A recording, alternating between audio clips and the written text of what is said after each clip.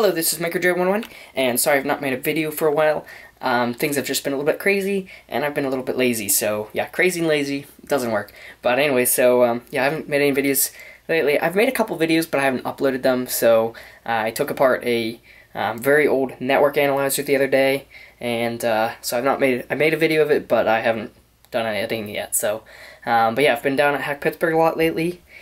And so yeah, in this video I'll just show you some of the things I've been working on lately. Some of them I can't show you though because they're actually Christmas presents for my family. So before we get started, I'll just wish you guys all a Merry Christmas. I hope you have a Merry Christmas and a Happy New Year. And so if I don't get to make another video here in the next couple days. But yeah, so I finished my fall semester and now I am scheduled my classes for the spring semester. And I'm still at community college, but so hopefully the spring semester will be a little bit more productive than the fall semester, but yeah, so I still passed. Got two A's and a B, I think. Yeah. Wait. No. Three A's and a B? I don't remember. Something like that. But yeah, so I did pretty good, but so yeah. But yeah, we'll just go over a couple things or a couple different projects I've been working on lately. A couple of sneak peeks and such for the internal combustion engine, and a couple other things. So, yep. So we'll start off with the internal combustion engine because I'm sure a lot of you want to see that. But here's the state it is in right now. I have not actually run it in probably 2 weeks or so. But here is a new flywheel I cast for it. This is cast out of aluminum. I basically carved it out of styrofoam, high-density styrofoam, on the CNC mill at Hack Pittsburgh. And so I got a nice, so I took two halves of it. I could insert a picture here, but I'm going to have a whole video on that, I think, if it turns out. I did cast this when it was dark out, so I don't know if it's really going to turn out, but we'll see how that goes. Again, I took the video footage, but I did not do any editing yet, or even look at the files yet, so I need to do that. I need to catch up on editing here. I've just been kind of lazy. A water pump. So again, this was made with a machine shop. You can see I turned that on the lathe, and I used the CNC mill. There's a little pulley here I machined, and then this is a little water pump that I made, again, without a machine shop, though. So I probably will have a video on that. I took video footage of while I was making it, some video footage.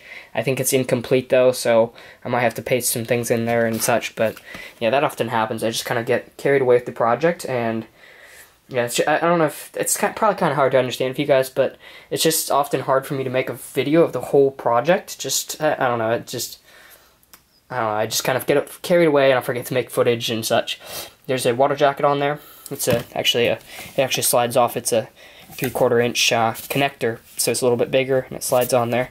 And then here is the piston for those of you who want to see that. The actual piston, what it looks like, which is JB Weld, and then there's the O-ring on there, which is Viton on this one. And this is the old piston. The new one is, I actually have a new one in there because this one actually started to crack. You can see on this side the conrod, I guess you could call it, although it's not really a conrod in this design. There's a crack right there starting to grow, and also it's got a big old hole there. Because actually the conrod cracked right in half, and it was just kind of wiggling around in there, so I decided to make a new one, and there's a new one in the engine right now. But, yep. Still using the same ignition system, although I did buy a ignition coil for $4 from a scrapyard. As you can see, it's a little bit rusty. I wish I would have gotten it for a little cheaper, but $4 is not bad. It's probably close to scrap value actually at $4, so that's pretty good. So pretty happy with that. But yeah, that's update on internal combustion engine. I'm planning to use a Hall effect sensor and a MOSFET to trigger the ignition coil. So I'll have a magnet on here that triggers the Hall effect sensor, and hopefully it will be able to run off of 12 volts or something like that, and I can run it off of the generator then, and have the engine self-sustaining instead of running off of 120 volts. Which still, it was powering, it could have powered the this power supply, because this actually is 24 volts, but it's kind of, I don't know, I mean, you have to be connected to an outlet. So what else? Just the other day I took apart a very old HP network analyzer, and it was pretty awesome inside. So here's some of the parts of it. Here you can see the transformer, which is lovely. I like that transformer on there. That's the high voltage board for it. Here's the high voltage tube, and you can see the camera's not focusing there, but yeah, it's pretty lovely. I like that a lot. So, very nice tube. And then here's some of the rotary switches and such to change different things. And it was in the gigahertz, so, and I tried to get it working, but I don't think it used some sort of a proprietary, whatever you say, plug, and I have no idea how to work that, so took it apart. It was pretty awesome inside. There was a whole bunch of gold-plated circuit boards too. I already put those in my scrap bin, but pretty awesome. This is actually something I picked up at Hack Pittsburgh. I'm not actually sure what it is. I'm guessing it's some sort of an old front panel to something, but it has these really nice little LED modules up here, and you can see it's pretty awesome. Let me turn on the power supply here. Look at that. Here, I'm gonna get my macro. Well, actually, I'll show you what I bought for my camera. So I got a camera bag, and then so this is for the Sony Alpha. So I got a what is this lens? 210 to 55 millimeter lens, and then I got these real cheapo. I think they were $10. Extension tubes, and I'll put those on right now. But an extension tube basically just you put it between the lens and the camera, and it basically makes it so that it's super macro. It's pretty awesome. So I'll show you the little LED display in super macro. Oh yeah, the other day I was also fixing Christmas light strings. That was fun. Basically the one string, the whole string was bad, and these are all bad bulbs. That was really a pain, but yeah, favorite part of Christmas. No, just kidding. But yeah, that was fun. Here's all the hardware from that network analyzer. Yeah, so I'll show you that here in a second. Alright, you can see here's that LED module, and look at that, it's absolutely beautiful. It's awesome. And this is just with the smallest extension tube, actually. If I put the larger, this is the largest, the thickest extension tube I can actually put on this lens, but I will actually try it with my other lens, which you can actually get even more macro with the 210 to 55 millimeter telephoto lens instead of the stock lens. So let me do that for a second here, and you can see what it looks like then. But yeah, this is about the max macro you get here. You can see there's nice little LED modules in there, or LED chips, and yeah. Also, the focus is not always the best. You have to get in a real small range here in order for it to actually focus.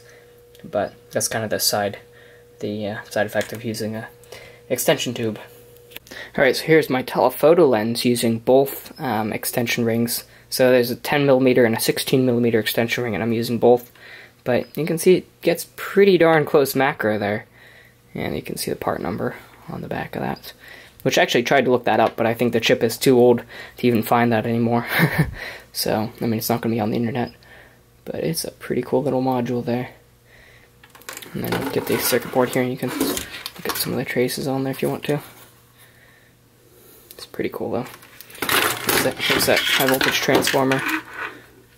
Little flyback transformer from the, which is not actually in focus now. I have to use the zoom lens to actually focus it. And then the camera does the fine focusing, but yeah. You can see some nice high voltage diodes there. This is HP. So, pretty cool. So I'm not really sure what the practical use of the telephoto or the extension tubes really are, except for getting cool macro shots, but because it's a little bit finicky and you can't leave them on all the time or anything like that. But yeah, you can see those LEDs on there; they're kind of cool. So, but yeah, here's a little operate module for meter. I keep saying module; I don't know why, but it's a little cool meter. So another thing I bought for my camera recently was a couple of really cheapo UV filters for all my lenses, and well, only 2 lenses, but so basically all these do is, I mean, they do filter out UV light apparently, but I mean all the lenses will do the same thing, but because glass UV doesn't really go through glass very well.